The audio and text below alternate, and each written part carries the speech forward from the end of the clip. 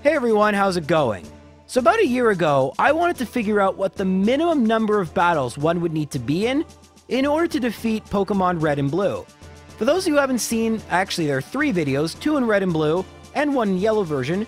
Give them a watch now, they're pretty good in my opinion. And today we're going to continue that series looking at the sequels, Gold and Silver. Now for those of you who don't remember those videos, or want a quick refresher, a battle is any time you battle a trainer, and anytime you battle a wild Pokemon where you don't run away immediately. So that includes catching the Pokemon. The idea is to leave as many people and Pokemon alone as possible. In addition, all the standard J-Rose rules are going to be in effect, such as no items in battle, and we're not going to be using any glitches. And with that said, let's talk about the beginning of the run, because in a way it's often the most important part. Deciding which starter to pick is very important. Because there's so few Pokemon we actually can catch in these runs, our starter is going to have to put in some work. And so, which one seems best for the road ahead? Well, funny enough, originally I thought it would be Cyndaquil. This would not be the case, and as you can see, I ended up picking Totodile. And let me just say, Totodile is awesome for this run. For so many reasons, the first of which is coming up very shortly, but we're going to get in our first battle with rival number 1.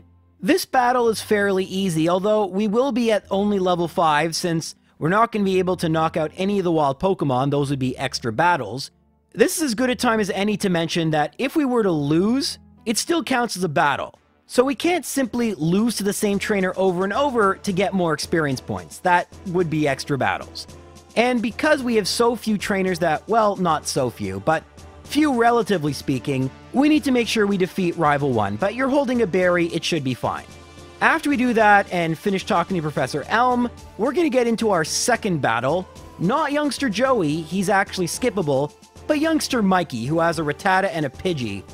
And I'm actually going to skip ahead because this battle is fairly easy. What I want to talk about next is this Bug Catcher. Because here's where we need to talk about what makes Gold and Silver a lot more frustrating than Red and Blue.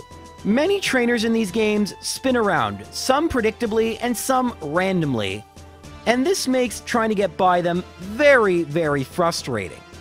Now, because it's not a speedrun, we can just save and reset until we're able to do so, so it's really not that big a deal, but not mentioning the spinners wouldn't be giving you an accurate picture of what it's like to do one of these minimum battles runs yourself. Anyway, that is the only trainer we actually have to battle on routes 30 and 31, so we're going to make it to Violet City. Sprout Tower is a great place to grind experience points, but we can't do that because it's not mandatory. You don't need Flash, it just makes it, well, it just makes it less awful. We'll talk about that in a bit. Anyway, we have to go into the gym and battle 2 Bird Keepers, and then Falkner himself. The first Bird Keeper Abe, is why Chikorita just simply doesn't work. He has a level 9 Spearow, and for Chikorita, that is just a no-go.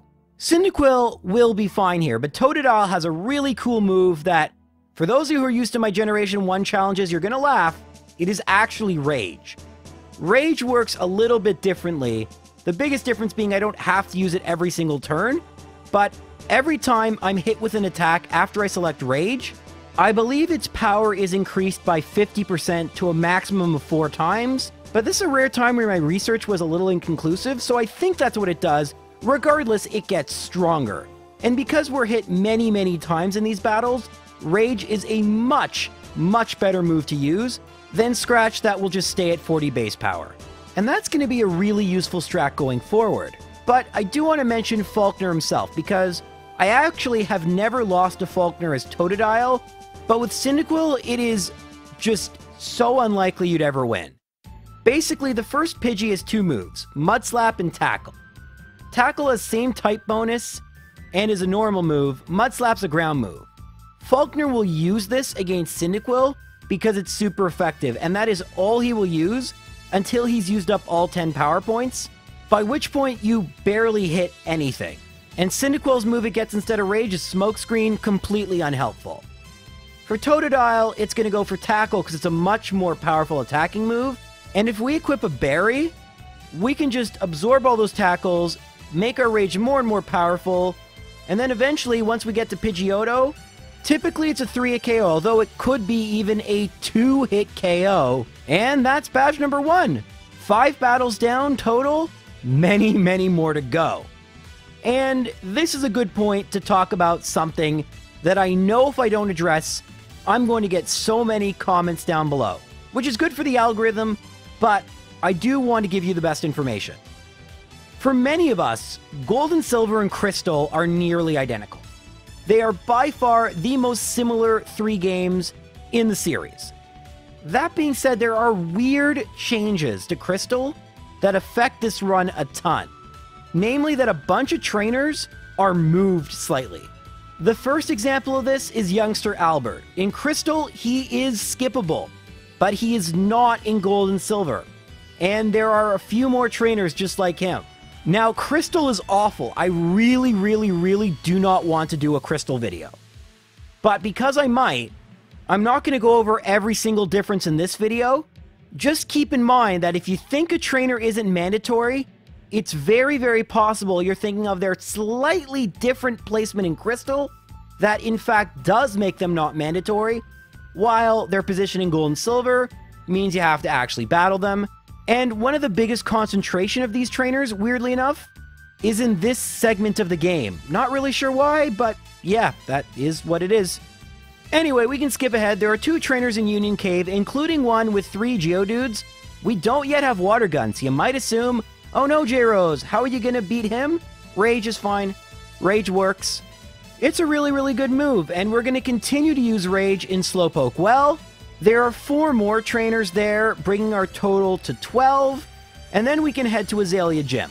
There are 3 mandatory trainers here, including a choice of 2, and we're going to go to the left and battle Bugcatcher Josh, because that's my name. No, that's not why.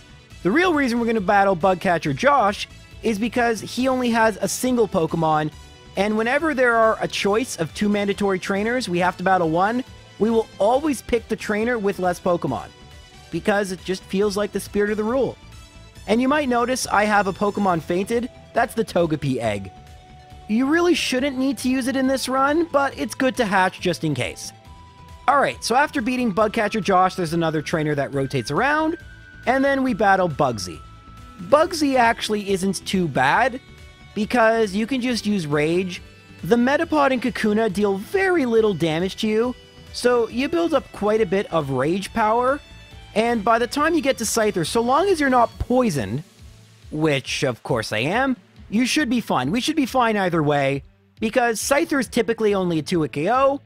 Quick Attack is better than Fury Cutter, because Fury Cutter doubles every turn it's used. And like I said, here's Fury Cutter, nothing to worry about. We still have 13 HP, and we have beaten Bugsy. That's 10 trainers in this section for a total of 15, and so far so good. And oh yeah, Totodile is now Croconaw. Pretty awesome, because we have to battle Rival 2. And Rival 2 took me a long time when I was trying to plan this route, and finally I figured out a very, very consistent way of defeating him. First things first, you want to equip a Paralysis Cure Berry, because Ghastly uses Lick, and that will paralyze you at some point. The second thing is once the battle begins, you're going to set up 2 Leer. Unfortunately, I get put to sleep. That is pretty common, but it's not a big deal. Lick does next to nothing. It only has Lick, Hypnosis, and Spite. Not really that much to worry about. Once you've woken up and used both Leer, you're then going to go for Water Gun, and then you're going to use 3 Fury Cutter. I actually end up getting a critical hit, so it only took 2 Fury Cutters. That's actually kind of bad, because I'm not sure if we'll knock out the Bayleaf, and that is our big concern. Thankfully we outspeed, but we don't knock out the Bayleaf due to that critical hit. Razor Leaf doesn't critical hit. The critical hit ratios are normal, and we're able to knock out Bayleaf, but we have to deal with Zubat. We could potentially lose, but spoiler alert, I don't. Typically, the Zubat portion is very trivial because you have a ton of health, and you've just 1-hit KO'd Bayleaf. And of course, because it's me, I'm showing you what the real battle should look like. And it's the same thing, I just don't get that annoying critical hit to knock out Ghastly, so Bayleaf is a 1-hit KO, so I have tons of HP for Zubat, and even if you get hit by Supersonic, you should have more than enough HP, even if you decide to use Fury Cutter for some inexplicable reason. But yeah, that is Rival 2. it looks like Croconaw can't be beat. But according to many, Whitney is one of the hardest gym leaders in these types of challenge runs. High-level Pokemon, rollout Miltank, we're gonna need something to help us out. Well, I have an idea. Just north of Goldenrod City, once we get there, and shockingly, there are no battles in Ilex Forest, or even with all the trainers on Route 34, you can actually just walk around them and make it to Goldenrod City, where we're going to pick up a Spearow, nicknamed Kenya, that you're supposed to deliver on Route 31, just east of Violet City, but I have other plans for this Spearow, at least for now. You see, we're going to go right to Whitney's gym, and I want this Spearow to level up a little bit. There's actually only one mandatory trainer in this entire gym. It's shocking, but you can actually take a very specific route and skip all but one trainer in Whitney's gym. It's kind of crazy how many times you can do that in this game. But yeah, we're going to weaken this Snubbull with Croconaw and have our Spearow knock it out to gain those experience points. And one thing you might notice about the Spearow, which is different from other gift Pokemon, is that it still maintains its original trainer number, so it gains 1.5 times experience points. It's pretty cool. But of course, it's not going to stand up to Whitney, so let's go and use Croconaw and see what it can do. Well, it can do a lot. Because Clefairy can use Metronome, and this can completely ruin the run. Metronome sucks, and we can't plan for that. But if it uses Double Slap, every single hit of Double Slap increases Rage. After being hit with so many times, Miltank actually goes for Rollout and misses. And yeah, we're doing half. It hits with Rollout, and now we're going to do more than enough damage, and yeah. Even the mighty Whitney stands no chance against Rage Croconaw. I mean, it's just too good. And you know what? It is so good, I think we're going to have to retire it. I think this should be Croconaw's last battle. I'm kidding, of course. That's not why we're retiring it. Yes, Battle 18 is Croconaw's final battle. From now on, we're going to be using Kenya the Spearow. And we've already talked about a massive reason why. The 1.5 times experience gain is massive, but it's not just that. Fearow, when it eventually evolves, has decent enough attack and speed, and a decent enough move pool that we're going to be able to do some damage. In addition, we can change the clock to Sunday and eventually pick up the TM for return. Our friendship isn't high enough to do it yet, but we will eventually do that. And that is a base 102 power, same type normal move. Fearow is actually very good. And before you say, wouldn't it be better with Croconaw / Feraligatr or Kadabra or Machoke or whatever? I actually tried runs with every single one of them. And as you're going to see, Kenya the Spearow, by far, is the best and most consistent. But before I can show off how good Kenya is, we need to level it up a bit more. So I go to the Underground. There are 2 Super Nerds you can battle, and we're going to teach Mudslap for the second one with the Magnemite. And then we're just going to head north through the National Park, wake up Sudowoodo, and head to Ecruteak, right? Wrong. We're not going to do any of that. Because there are at least, I believe, 3 mandatory trainers. Or so you'd think. Because, here's a thought. Why do we have to water the Sudowoodo from there? Why can't we backtrack? Go all the way back through Ilex Forest, through Union Cave, back up to Violet City, and then just approach it from the right? The answer? There's nothing stopping us. And that saves 3 mandatory battles. And so, we're going to wake up the Sudowoodo, and we're going to run away. Which, like Snorlax in Red and Blue, does not count as a battle. A battle is only if we do something. We just ran away. And just like any wild encounter, that's not a battle, as long as we don't catch it or attack it. So we're still at 20 battles. There is a mandatory one. This trainer with the Drowsy. Very annoying battle. And from here on out, we're going to be using Kenya for every single battle. We should not be using Croconaw pretty much ever if nothing goes wrong. And from here, we're going to go right to Ecruteak Gym. And there's a couple things we should note here. First off, the Ghastly can't do very much to us because the only real move they can damage us with is Curse. And that takes away half their HP. And so long as the first Ghastly doesn't use Curse, we actually don't have to do anything. But if it does, we can swap into any of our Pokemon. I swap into Abra, allow Ghastly to knock it out, and then just use Spearow with Peck, and that does it.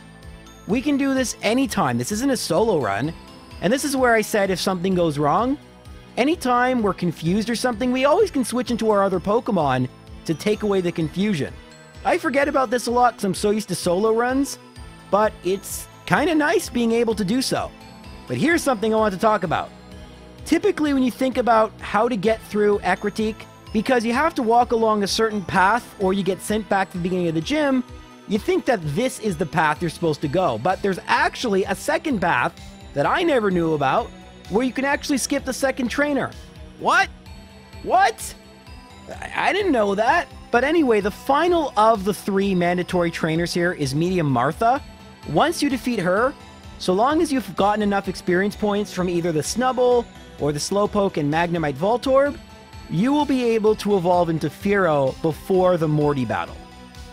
And that's pretty important because Morty is not easy and Fearow is significantly better than Spearow. And because of that, I actually slightly altered my route from what it used to be.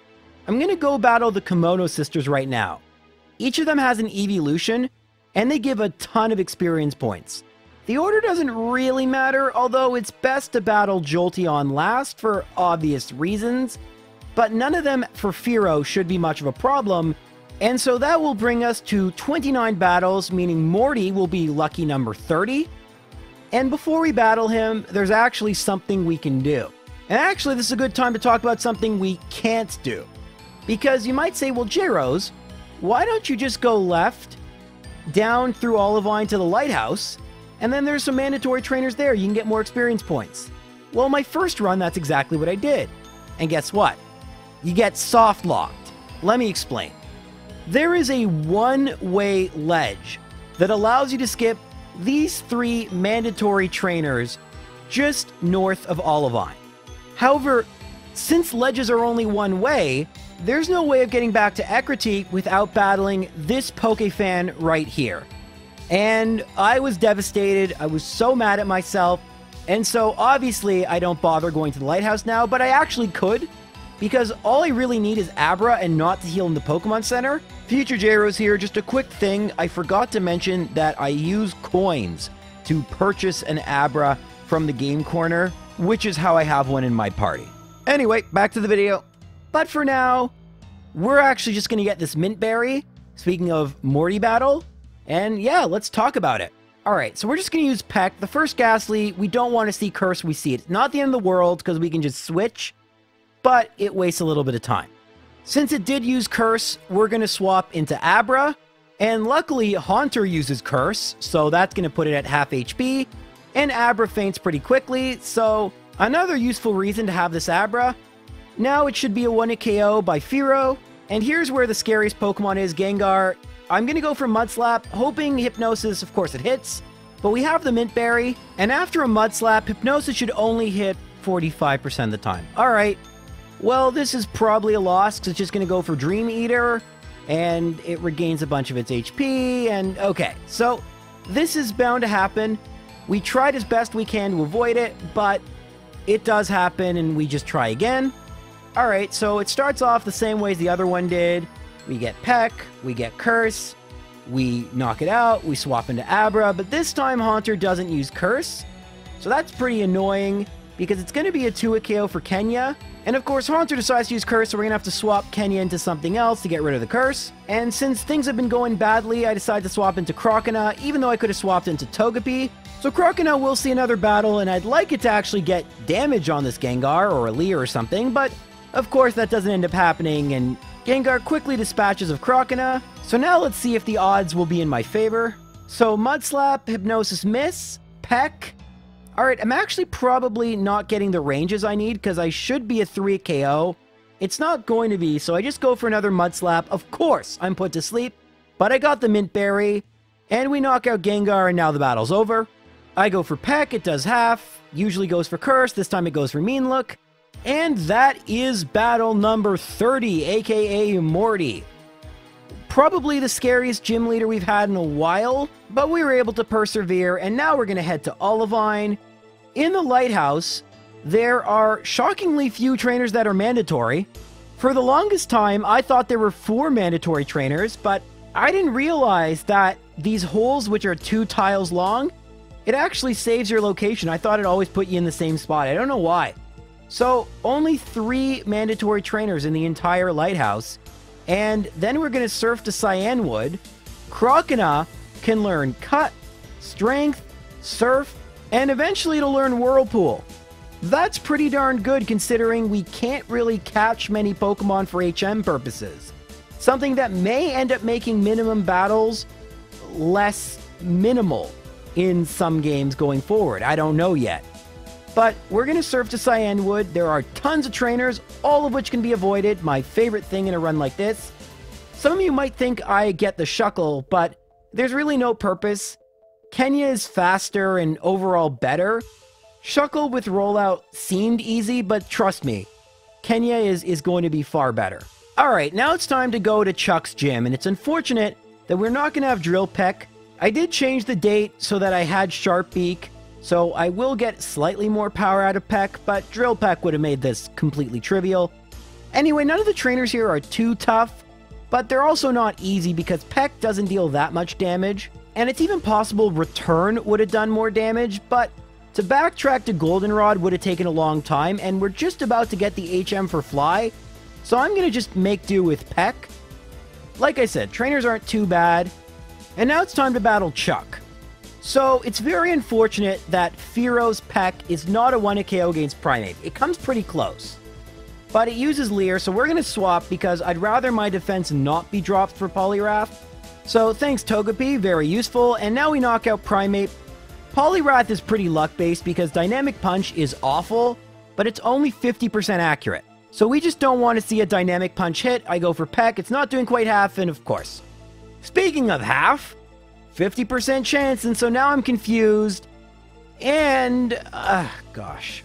Anyway, because I'm confused, I gotta swap to Abra, and here's where I get some good luck. Poliwrath has other moves, but it just keeps going for Dynamic Punch. And in Generation 2, unlike Generation 1, AI opponents have power points. So while he finally hit with Dynamic Punch, that's all of them. All 5 have been used up. So I should pretty much be guaranteed a victory, right? Well, I go for Peck. A critical hit would have been nice. It goes for Surf and... okay. Well, that was interesting. It was my first try in this run. Chuck is definitely not the most consistent gym leader with this strat, but it's consistent enough. Usually it takes maybe 1 to 3 tries, which isn't too bad. And now that we've defeated him, we're at 38 battles. We can get the HM for Fly, and the only Pokemon we have to fly is Fearow. This isn't ideal because I'd love to use that move slot for something else. Thankfully, it's not going to matter. We actually don't need that move slot for a while, so we can stick Fly on Fearow. Theoretically, you could run around, and your Togepi would eventually evolve into a Togetic so long as you got it to get some experience points in any of the battles. Not worth it. And oh, I guess this is a good time to mention, the daycare is not allowed in this run. It would make this run completely trivial. And the reason I think about that is we're going to fly back to Goldenrod, get the TM for Return. By this point, our Kenya should like us a lot. So Return's going to do pretty decent damage, a huge upgrade over Peck, and we're going to make our way to the Lake of Rage. From Ecruteak to the Lake of Rage, there are so many trainers you'd think that one of them would have to be mandatory, but none of them are. Nary a single trainer. Hey, I'm not complaining, just a little surprised. Don't worry, the game's going to make up for it in like a second.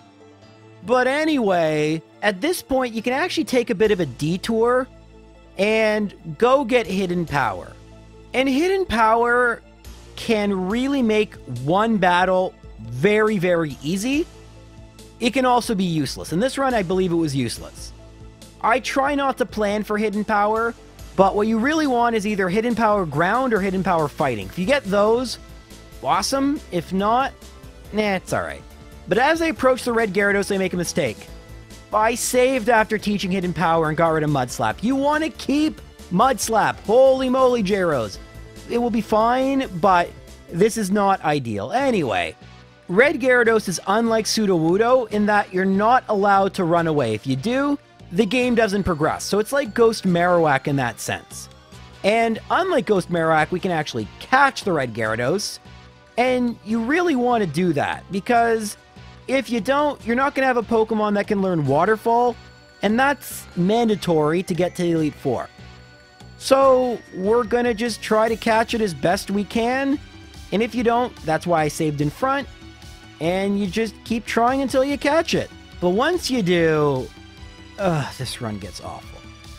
Alright, I love Gold and Silver, they're great games, but in challenge runs, this part is just awful. You have to do the Rocket Hideout. And the Rocket Hideout has, I'm not kidding, 14 mandatory battles. That does include the 3 Electrode at the end, which you do have to knock out, kind of like Ghost Marowak.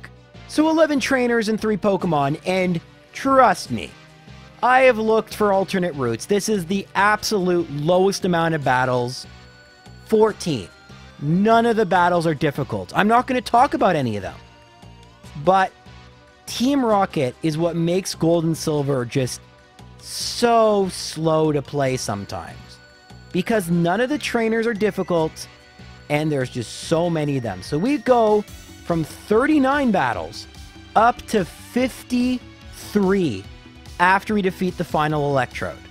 We still have 3 badges to go, and yet we are 15 battles away from surpassing Red and Blue. I think there's a pretty safe bet that's going to happen. But the next badge I actually want to get is Price, who seems like he would be kind of difficult, but thankfully, because we gained so much experience points from the hideout, and this is why being a traded Pokemon is so great, he's not as bad as you think. The one thing I want to bring up is that none of the trainers in this gym are mandatory. It is a little annoying to bypass this spinner, but it is something, at least if you save, it's doable. Okay, so return 1 at KO Seal. That's pretty easy.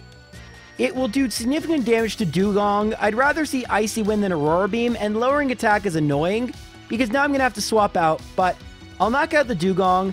I'll go into Togepi, so that Piloswine can knock it out, hopefully quickly. And here's where Red Gyarados comes in handy. I'm going to try and weaken this Piloswine. I want Fearow to knock it out, so I'm going to use Dragon Rage.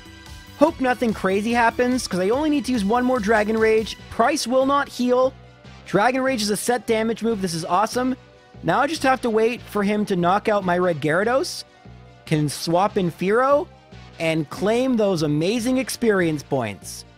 And that is a pretty solid Price battle. But if you were thinking that was a little too easy, don't worry, Jasmine is pretty difficult. Easier than you might think with a flying Pokemon, but still very difficult. First things first, you need a Paralysis Cure Berry, and Mud Slap would have been so much better, but it's doable even without Mud Slap. Okay, so I go for Return, it's a 2 KO.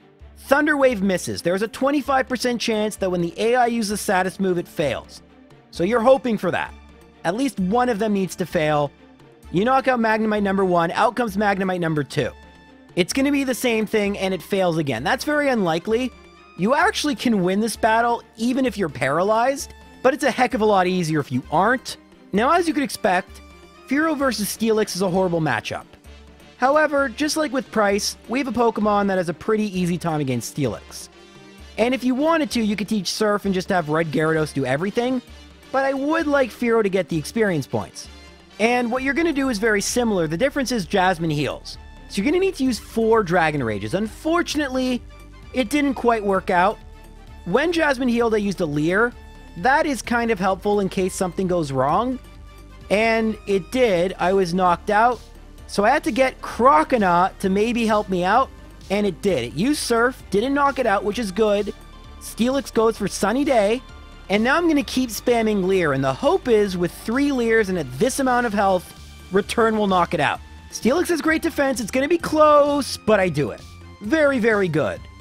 Yes, this could have been done much easier if I just let Croconaw or Gyarados knock out the Steelix, but experience points are limited, even in Gold and Silver, so it is best that Kenya gets as many as it possibly can. And so, going to the next Team Rocket section, we're at 55 battles. Do you know what we're going to be after the next Team Rocket section? 76. Just, is that not enough? And there's no way of skipping them. There are a couple, pick one of 2, and there's a way you can actually soft lock yourself on, I believe it's the 3rd floor, if you try and get sneaky and try and battle less trainers than you otherwise would. It doesn't work. The biggest reason for that is you can't dig or escape rope out of buildings. So you might think you could skip one of the battles, but you really can't. And I'm going to be honest, I don't want to go more into this than I already have to. Even Rival 3 isn't so bad. He has a Magnemite. Again, wish I had Mud Slap, but I won even though I was paralyzed. So there are no battles in this section that were worrisome, and this is where Fearow really starts to take off. And when you're stuck with Croconaw or Kadabra or whatever, you're not going to be as over-leveled, and you start to encounter more and more issues. And so while potentially in the early to mid-game, Croconaw / Feraligatr or Kadabra could be better, as the game goes on and Fearow starts getting more and more experience points, it gets more and more clear that this is the right call. Anyway, finally, after what feels like a million years, you're able to defeat the final executive, Team Rocket leaves, and then you have to head to Ice Cave. There is one more mandatory trainer just outside of Ice Cave, and Claire's gym isn't a big break from trainers. There are 4 mandatory trainers in her gym. Is that enough? That said, because there are so many trainers, Claire herself is beyond easy. The Dragonair are one-hit KOs with Return, which now is at maximum power. And Kindra's almost a one-hit KO. It goes for Smokescreen, the absolute worst thing it could have done. But don't worry, I get a critical hit with Drill Peck the very next turn. I wanted to avoid, I didn't know she had another Hyper Potion, so I wanted to avoid it healing. In the end, I win. That is 8 gym badges. That is 82 battles. We are 14 higher than Red and Blue, and we still haven't gotten to the Elite Four yet. There are a bunch of trainers, though, on routes 27 and 28. 5 to be exact. But there are none in Victory Road. Victory Road is shockingly empty, absent the final rival battle, Rival 4. There is no Rival 5 in Gold and Silver. The battle in Burnt Tower is optional in Gold and Silver, while mandatory in Crystal, and the battle in Mount Moon is also optional. So yeah, this is going to be our final battle versus the rival. Might as well talk about it, I guess. Now, everything is a one-hit KO except for Magneton, and as long as you're holding a Paralysis Cure Berry, you're going to win. And look at that, we got a critical hit on the Magneton. Okay, great. You do have to switch to Drill Peck for Haunter, but yeah. So that was rival number 4. Very, very tricky, I know. And if you remember my earlier minimum battles video, or heck, any solo run I do, the Elite Four is super difficult. Will that continue in minimum battles with this overpowered Fearow? Let's see. So first up, since Laurelie retired or whatever, we have Weil. And Weil leads off with a Xatu. Okay, I'm kidding. Will leads off with Xatu. It's a 1-hit KO. Jinx is a 1-hit KO. Slowbro has very good defense. It's still a 1-hit KO. Okay, we won. The second Xatu is terrible defense, and we can use Drill Peck on Executor. So yeah, super difficult. But now we have to face the new Bruno of Gold and Silver, Koga. I mean, let's be honest, no one can be as bad as Red and Blueno, including Gold and Silver Bruno, but Koga could potentially be annoying. Let's see. Alright, Drill Peck Ariados, that's 1 down. Drill Peck Fortress, and hey, look at that, not a 1-hit KO, finally! Of course, it doesn't actually attack me, and it uses spikes, so we still got the perfect HP going, but, you know, small victories, Elite Four. I don't know if Muck will be a 1-hit KO. We got a crit. I still don't know. I don't think it was. I don't think it matters. Crobat will probably be a 1-hit KO. It is. And the final Pokemon is Venomoth, which we can use Drill Peck. And, alright, 11 attacks, 10 Pokemon down. Looking pretty good, but in seriousness, Bruno could potentially be difficult because he's got a rock Pokemon. Sure, he is also fighting type, so that will be good for Drill Peck. But can Bruno redeem himself and defeat Fearow and end the perfect run? Well, let's see. We'll hit him on top, Will. Boo. What a lame way for that to end. Quick attack? Really? Whatever. It's going to be a 1-hit KO, but boo. Anyway, now we have Onix. I'm going to go for a turn. It's still doing half. And it goes for Darude. That's all right. To be fair, unless I got a critical hit, that also would have ended my perfect run. But we knock out Onix without any further problem. And yeah, we won now. We only have fighting Pokemon left. We potentially could get hit by Mach Punch, I guess. But yeah, Drill Peck will 1-hit KO everything. Fearow is pretty good at this so far. But now, in Agatha's place, well, technically in Lance's place, we have Karen. And she's basically the Agatha of Gold and Silver, using very luck-based strategy. So we go from the Agatha Lottery to the Karen, I don't know, Raffle. Truth is, though, in a non-solo run, it really shouldn't be a big deal. Let's see. So Umbreon likes to use annoying status moves. I'd like to knock it out in one hit, and alright, I think this is going to be fine. I mean, if Umbreon was a 1-hit KO, nothing else has the HP or defense of Umbreon, so we're going to have 2, and 3, 4, 5 more 1-hit KOs! But you know what, Count?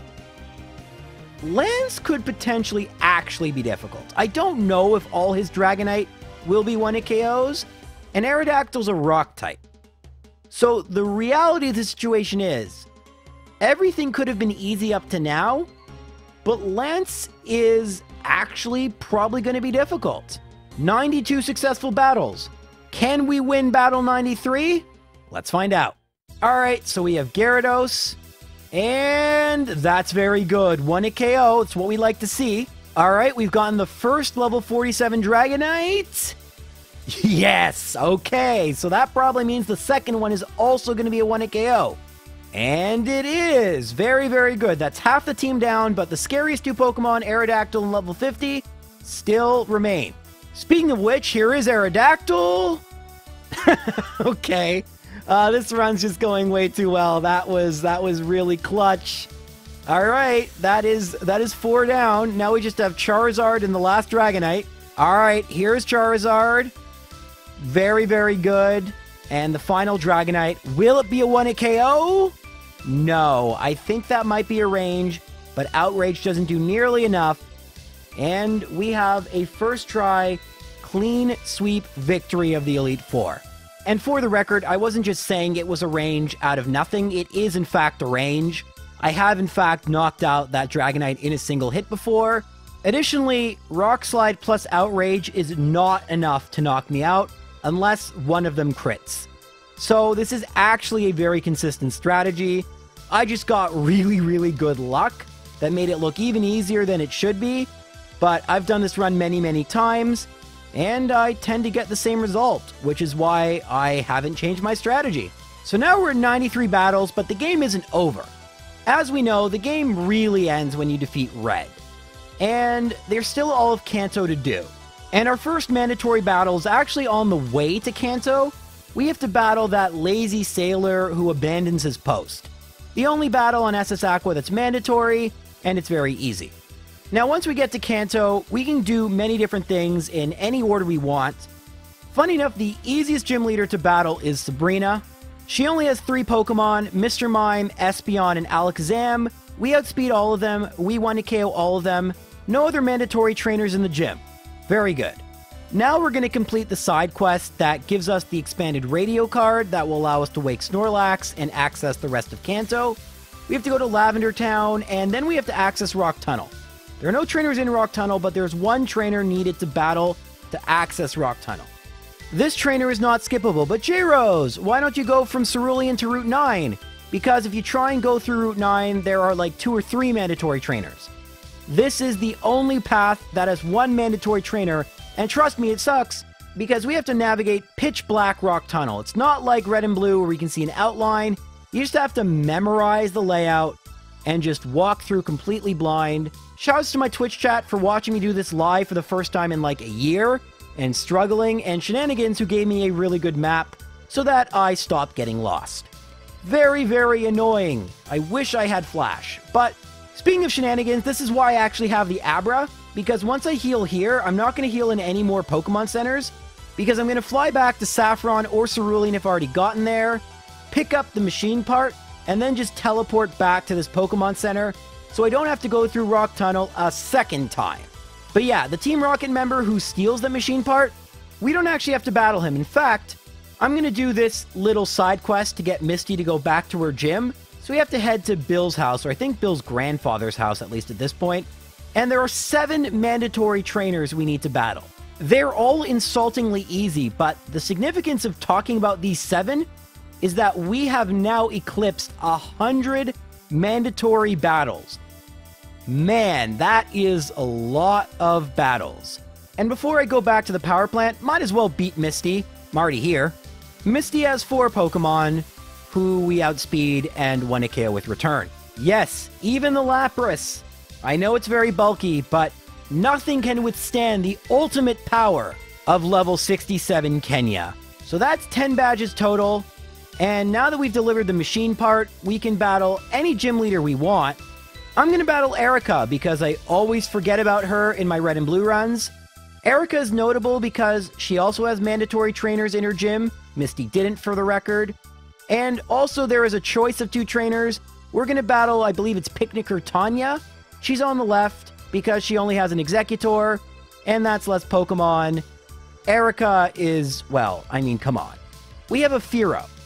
Like, we're going to use Drill Peck and 1 KO every single one of her Pokemon. And her team is essentially the same as it was in Red and Blue, except Blossom replaces Vileplume, and she now has a Jumpluff.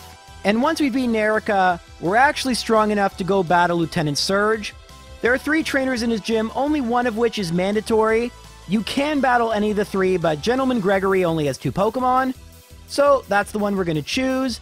As for Surge himself, yes, he has a Magneton, but at this level, Return will even one-hit KO the Magneton.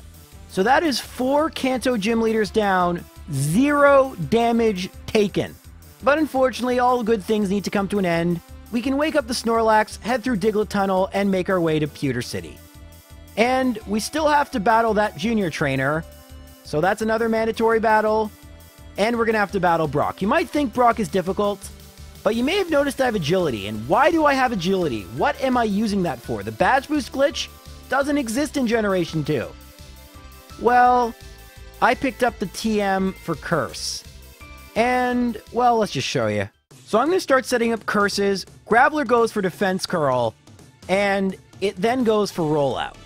You'll notice I don't have Drill Peck anymore, but I still have Fly, and that's very useful, because we know how devastating Defense Curl Rollout can be. So by flying, it misses and has to reset if Brock decides to use it again. I'm going to go for 1 more Curse, and I'm going to go for an Agility, and I should be able to sweep through the rest of Brock's team. Alright, so here's Onix. That's 1. Here's Rhyhorn. That's 2. Here's Omastar. That's the one I was worried about, and I think, yeah, we definitely will knock out Kabutops. So, once again, Kenya is proving just how amazingly awesome it is at the late game. And that is 5 gym badges. And we are at 112 battles. That's a lot. Thankfully, the rest of the regular trainers in this game are completely avoidable. As for gym leaders, we have 3 to go, and the next one we're going to go and battle is Blaine. So we're going to do the same thing where we surf from Pallet Town, avoid all the trainers in the water.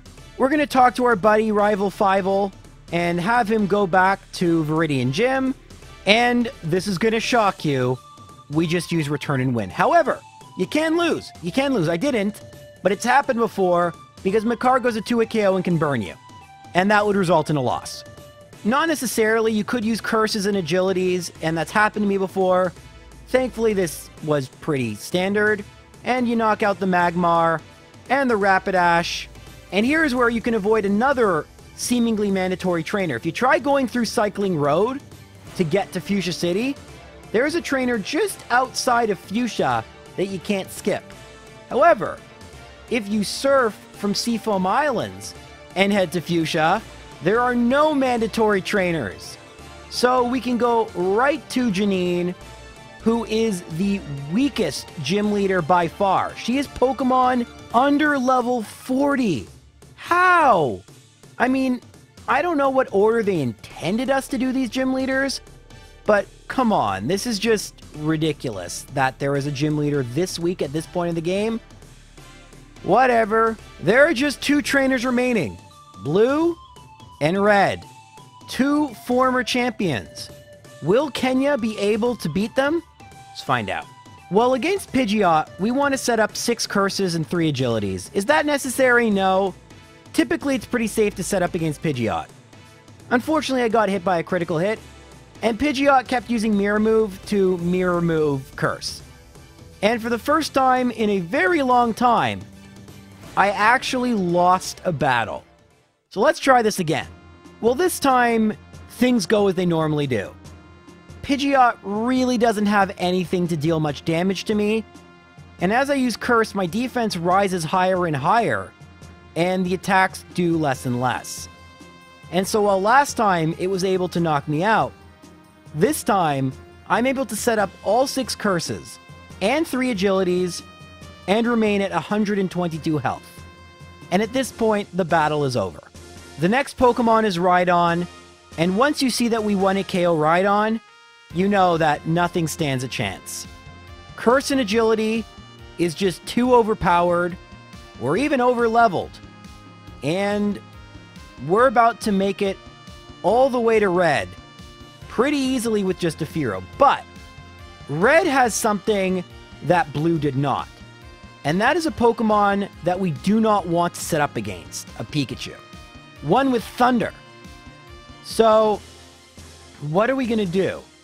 Well, first things first, we're going to have to make it through Mount Silver while not being able to see. And thankfully, I've done this so many times that I actually know it like the back of my hand.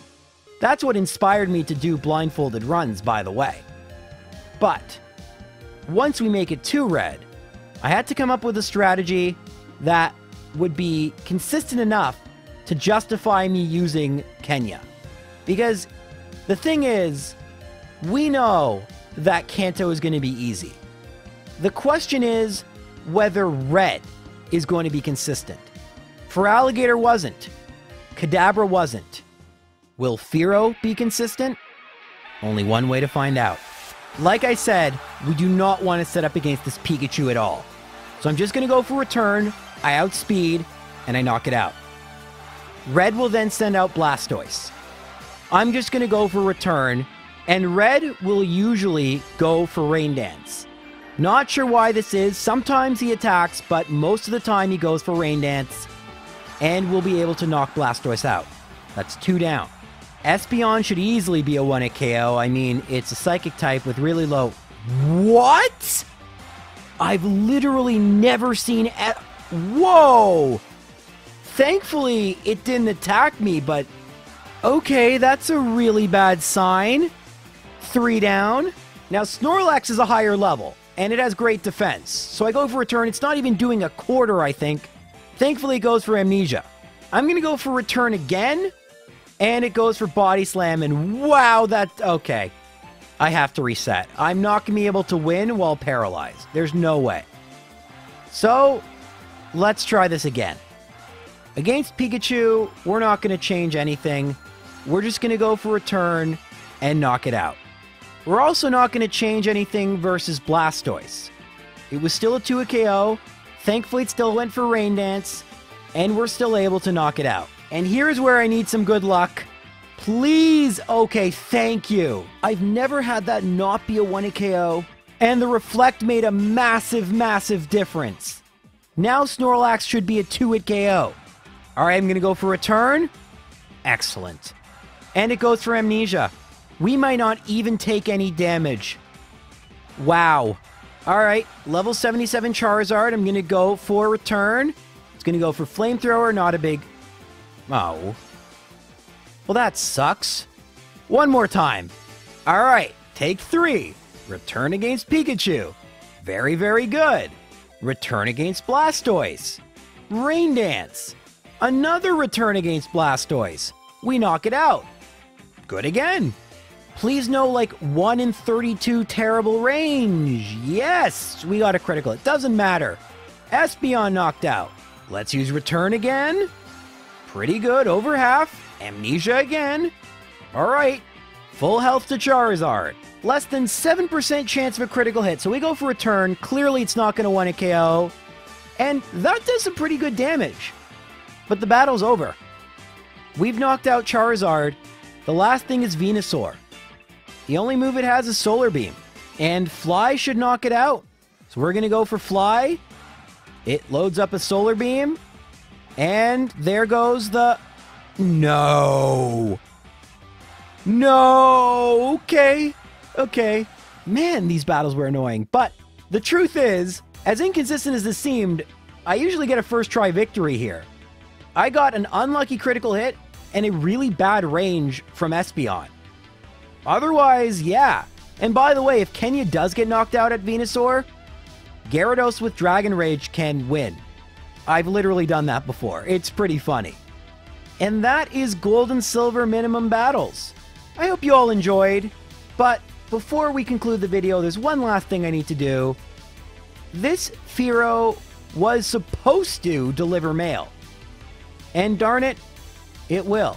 So while he might have been expecting a level 10 Spearow, after 116 battles, the mail will be delivered by a level 75 Fearow.